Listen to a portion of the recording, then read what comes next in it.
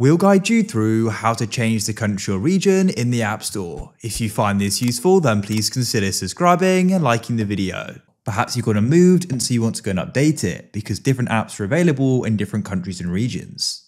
To go and get started with this, go and open up the App Store like so.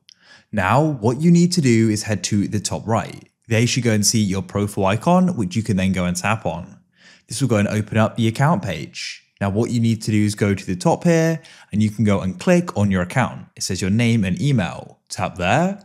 I'll need to go and do Face ID to go and view it. Come down here and you'll see the option country/region. Mine's currently set to the United Kingdom, so I can go and tap there. Now, what we need to do is go and tap change country or region, and you need to go and choose the country or region. In my case, I want it to be the United States, so I can go and tap there like so. Make sure you read and agree to the terms and conditions. I already have, so I'll press agree in the top right.